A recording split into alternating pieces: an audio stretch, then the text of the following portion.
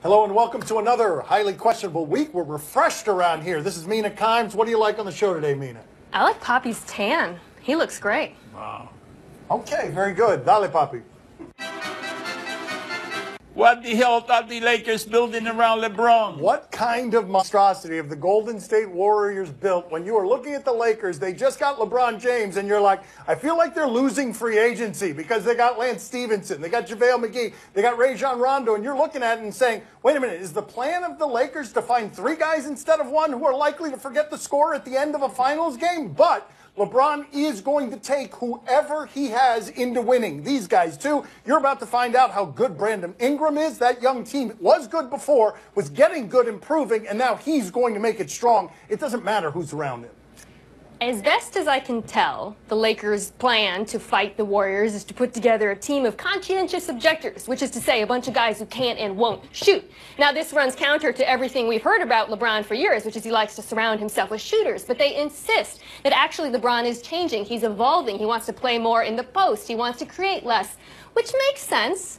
What makes less sense is overpaying a bunch of misfits to recreate real-world Los Angeles. Now, I understand that most of these guys are on one-year contracts, but it's going to be a really weird year in L.A. It's going to be a lot of fun, though, for LeBron as he gets into L.A. and starts cashing in on his brand and learns at the knee of Magic Johnson what it is to be a businessman pioneer who owns that city. As people around there are defacing, Kobe fans are defacing LeBron because he's coming here. LeBron is bigger than Kobe, and he wants to be what Magic has already become in business. He could do it by learning for a year at a mentor's knee while doing a bunch of movies and having executive production credits all around Hollywood. You know the reason that he got JaVale McGee? He couldn't beat JaVale McGee. He was with the Golden State Warriors, so he couldn't beat him, So he said, at least, I'm going to have him on my side this time, The same thing with Lance Stevenson. He was also scared of Lance Stevenson, blowing on his ear, and he was just scared of those two guys. So now they are his teammates. Can you believe that? These two guys are his teammates. Hard to believe. Yeah, that's why it was the first question off of vacation. Should the Lakers give up Brandon Ingram to get Kawhi Leonard? No, why would you start giving up? Oh, she wants to make that trade right now. The reason that I don't is because you don't have to make that trade now. You can wait for a year, as it appears that LeBron is doing anyway with all of these signings. In a year, maybe you can get Kawhi Leonard for free instead of trading a piece in Brandon Ingram's that LeBron James is going to make very much better as he grows. I don't know. I think it's kind of a big risk to wait for a couple of reasons. One, Kawhi Leonard, who knows what that guy's thinking, could easily pull a Paul George and change his mind and not go to Los Angeles in a year. And number two, LeBron James turns 34 this year. When I turn 32, I can no longer move my head all the way to the right. Why are we assuming that LeBron is going to be the same guy in 2020 and 2021? If I'm the Lakers, I move now while he's still in his prime to get Kawhi. All fair, but she just compared her frame to LeBron James, the most indestructible athlete of our times. That's something that just happened on national television. That's okay, Mina. At my age, I have to go to the bathroom about 11 to 12 times a night, you know what I mean? So what can I tell you? Those are limitations we got, we get old, that's all. It does happen. LeBron is going to be going to the bathroom a lot in the second year of this contract. He's just like us. Not kidding about the neck. Are you more or less interested in basketball now that Boogie is a Warrior? This is funny to look at in retrospect. 6 games ago with the Warriors, we were actually legitimately wondering if Chris Paul were healthy, if they were going to lose. And we wouldn't be talking about how unfair this is that they just swept the Cavs. But now they add Boogie Cousins, and everybody hyperventilates in a way that seems to forget that guys this size with Achilles injuries never look like they did before. There is no precedent from someone coming back from this injury and looking like anything other than Elton Brand late in his career. So you shouldn't be any more or less excited by this than you were by, hey, the Warriors were already better than everybody. They can take this kind of gamble. Yeah, I think the Warriors' chances of winning the championship just went from 99% to 99.5%. Because Dan is right. We don't know what Boogie's going to look like when he comes back. A guy of his size and talent rebounding fully from this sort of injury is basically unprecedented. But what if it happens? The thing about the Warriors is that they already have 5 of the 6 Infinity Stones. It doesn't matter if he fails. They're already going to win this thing. And if he succeeds, they can bet on that very, very, very tiny upside because there's no downside for them at this point. Again, Swaggy P and JaVale McGee are champions in this league. They can add anybody and make them a champion. Well, I don't know. I think that he got a very big shoe to fill now. You know, I mean, JaVale McGee and Cha-Cha, are you kidding me? Those guys that make the difference in that roster, you know. Every time they needed somebody to go out there and decide the game, they were Cha-Cha or JaVale coming out. I don't know if Boogie can do that. You know, Boogie, he's hurt, you know, and he's going to be very limited in what he can do. So I don't think that was a good move on the side of the Warriors. I'm telling you, you should have kept JaVale and Cha-Cha. That's all I got to say. It could have gone unsaid. Would Melo make the Rockets better or worse? We are still talking about Melo around here. For 10 years, we've been talking about Melo and what he's going to do with his contracts and where he's going to play. And Melo has been largely a laughingstock, I believe a little unfairly maligned before this incarnation of Melo, which is not in shape Melo. It is not Melo from 7 years ago. The idea that he could be a third option anywhere isn't something that should give you confidence when where he just was, he couldn't be a third option. So the answer to this question depends on the time frame. Would the Rockets be worse with Melo than they were last year? Yeah. But they already lost Trevor Ariza. They have a hole at small forward. So now we're going to ask, would they be worse with Melo or nothing? Like, the Rockets have to decide, would they rather have Carmelo Anthony or a 20% off coupon to Bed Bath & Beyond? It's actually kind of a difficult question because we're talking about a guy who finished with a net rating of minus 14.3 in the postseason, a guy who refused to come off the bench, a guy who might have chased Mike D'Antoni, potentially his coach in this scenario, out of town. If I'm Houston, I might want to take that coupon. I forgot all about that. D'Antoni told everybody through Sports Illustrated, Melo made me quit. I'd forgotten about that. Are you okay? Why are you praying, Poppy? Oh, man, I'm just praying.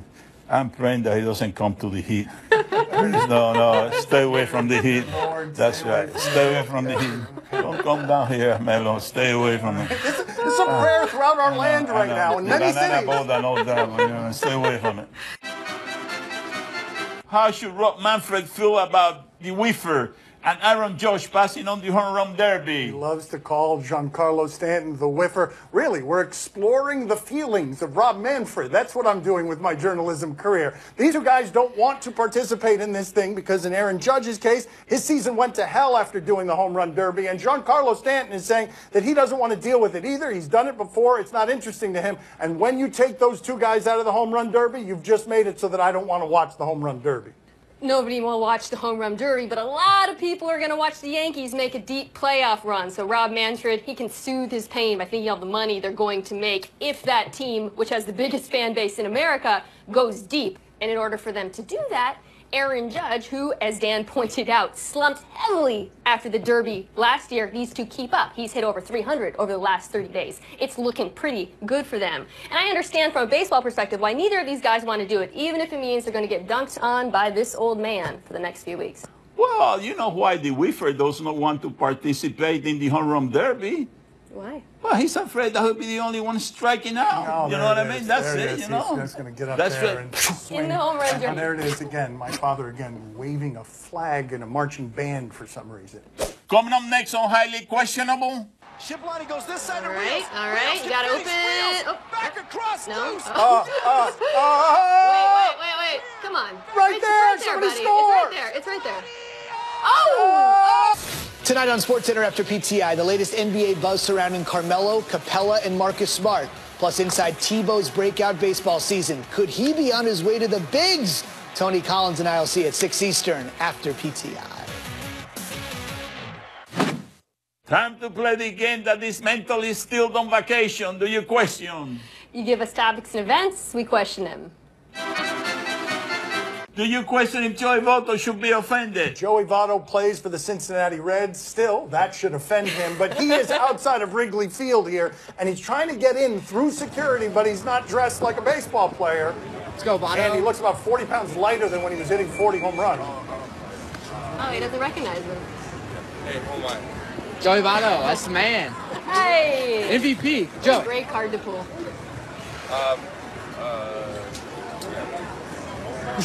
You gotta learn that name, man. He looks like a middle school teacher. Like, to that guy's credit, he does not look like a professional I baseball know, but player. I am jealous of Joey Votto because what I want to say is my ID right here. Here's my ID. So the Cubs, they wouldn't let Joey Votto in, but they let this guy on the field? What guy on the field? Look at that. Oh, Wilbon. That's right. Wait a minute. How did he get past security? Impersonating someone who knows how to dress. Do you question if the defense deserves credit for this? Okay, we do not have the rights to World Cup soccer, so we can't show you anything from the World Cup, a big sporting event that the international globe is interested in. So we go out to Charleston against North Carolina with our soccer coverage. Open on the far side is Blanco. Shiblani goes this side to Rios. All right. You gotta open. Oh, back across. no. Loose. Wait. Come on. Right there, It's somebody buddy. score. It's right there. Oh, wow. It is shocking that we are not in the World Cup. Wow, there it is. Oh, game over. American soccer hopes that's how we play soccer. Oh, the goalpost stopped like 3 shots. Good God, the odds of that. He's just diving to get in front of it. Oh, the final indignities there. Through the legs. Can I look at this one more time? Just where did the goalkeeper, at any point did the goalkeeper touch the ball with anything other than his butt? Is that something that just happened? Oh. Nope. No, not yet. Not yet. Still, the keeper's done nothing. Nope. Keeper's just wandering around. What is Let's he see. doing? No, keeper. Oh, There it is. Oh, the butt save. Professional keeper. That is what is going to happen if Melo were to play soccer. Precisely that. Really? Keep shooting What's and that? missing. Really? Keep Just shooting and keep missing. shooting? Keep shooting and missing. Shooting and missing. Mello, that seems unfair. Do you question playing dodgeball with Tom Brady's niece? This is great here. Family time with the Bradys is very competitive. His niece Maya is a softball player of some repute. Let's check in with this family dodgeball game. There's Brady. Brady's playing in the game, and Maya is calmly avoiding everyone until that's right. She unleashes fire and then disgust. Oh, and Brady gets thrilled. Right, and Maya doesn't have time for Brady anymore because she's going to hit some little kid right in the face. Good God, she is throwing lightning bolts Wow. at shirtless Boom. little kids. Imagine that little kid shirtless getting hit in the face by some of that. Do you know who is jealous about her arm? Who's that? Andrew Luck. That's it. I mean, it's a good joke. It's just, yeah, it's a good joke. Yeah. Oh, Throwing high school footballs 10 yards. Do you know who is also jealous about her arm? Who's that? Alex Smith. That's another good joke. Yes, Alex Smith right here. Oh. Yeah, that is terrible. Yeah. No interceptions, though. Do you know who is not jealous of her arm? This girl. Not jealous. Not jealous of her arm. Oh, I know this one. Oh, that's right. She's not jealous. That's right. Oh, And more classic. style. Look at that. Good God. Oh, my God. She's just drilling abdomen. Dog. Do you know who else is jealous of her arm? Who, Dad? Who? Look at this. Oh, there it is. Mike Wilbon. there That's we right. go. Mike Wilbon's got no arm. There it is. Yeah. Once again. Do you question whether Travis Pastrana helped or hurt Evel Knievel's reputation? I like this guy. He is an adrenaline junkie. He lives life big. X Games, Nitro Games. And he is trying to do something here that not even Daredevil, Evel Knievel could achieve. This is a failed Evel Knievel jump. I'm taking from the question that it didn't go well. So Evil failed at this. Evil failed at this, No. so that was what he was proving, that he could be braver than evil. He did it. Easily he did it. Yeah, that doesn't help Evil Knievel's reputation. He did that with the greatest of ease. Evil, wait a minute, evil was kind of overrated. So let's just say it right now, like that was easy. He's spinning in his grave 3 times over a pit of fire. Compared to the great Travis Pastrana, who did that very easily. Oh, I love pastrami sandwich. yeah, they're delicious. That's They're my delicious. favorite. If you go to New York, any deli, buddy, I'm any telling you, deli. that's right. I eat them up like nothing, 3, 4 at a time. Okay. You know, 3 or 4 at a time. Pelican. Ooh, that's good Never stuff. uses You know his what I mean? hands, just throws them in the He's air. my guy, pastrami. Oh, time to play the game that gets away with everything. See? Oh, no. Tell us what to watch on television tonight. He's always going to be intrigued. Right now on ESPN2 and ESPNU, the NBA Summer League. Do the Knicks have something to be excited about here? Kevin Knox, they want something to be excited about because who plays for the Knicks? And Phil Jackson ruined it. Is this the thing to be excited about for the New York Knicks? Still have Kristaps. Okay, yeah, that was just a dunk. I was very enthusiastic about that, but it's just okay. All right, Kevin Knox, the best Knicks highlight in 4 years. Mina, are you intrigued? Yes, based on a few games of Summer League, I now know that the Knicks are saved. Jaren Jackson is the best player in NBA history, and Trae Young might be the worst. I mean, what happened to Trae Young here? Could barely get the ball over half court. Yikes.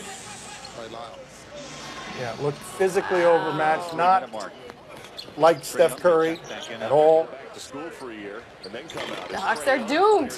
It's over. Woof! Yeah, that's not good. Okay, yeah, that last one was really bad. Poppy, are you intrigued? Oh, see, I'm very intrigued. Listen, I'm so happy for the Knicks fan. That was the best thing of next season for you. You're not going to see anything better than that. So might as well enjoy now. Don't miss a game, you know what I mean? Because that's it for you guys. There you go. Yeah, Summer League. It's the best it's going to get. Tomorrow on Fox, the World Cup semifinal, France and Belgium. Yeah, all things Cup are interesting here in Miami. We are #1, English and Spanish in America, how we love this sport. But that's not what we're going to check in with here. We're going to check in with making fun of Neymar, a national pastime in many countries that hate Brazil. Let's make fun of Neymar with some Mexican fans. Yeah, there it is. Flopping galore. There's Neymar challenge. It's a roll-off. Yes. Neymar spent 14 minutes chronicled on the grass during the World Cup doing things like this. 14 total minutes. That guy's still going. That has to be terrible when you're finished with it. Mina, are you intrigued? Yes, so I've been watching a lot of the World Cup at home with my dog Lenny. He's been watching a lot of Neymar, and recently got him to do this. Roll over.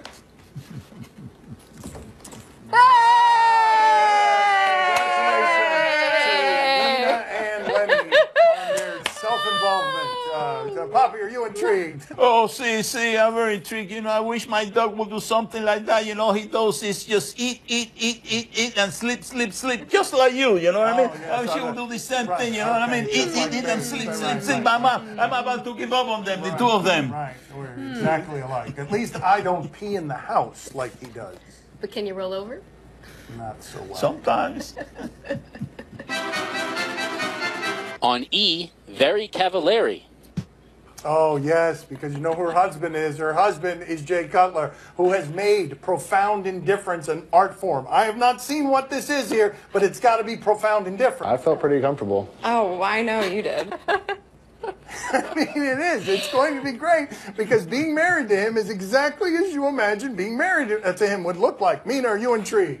I love him so much. He's a quarterback with the personality of a DMV worker and the body of a DMV worker. There will never be another Jay Cutler. Unbelievable. Beloved lazy. It's weird. Poppy, are you intrigued? Oh, see, I'm very intrigued. At least Jay was nice enough to put his clothes on for the TV show. That's you know what I mean? That's Thank you. something. There we go. And she said, the Yeah. body of a DMV worker. Look at there it is.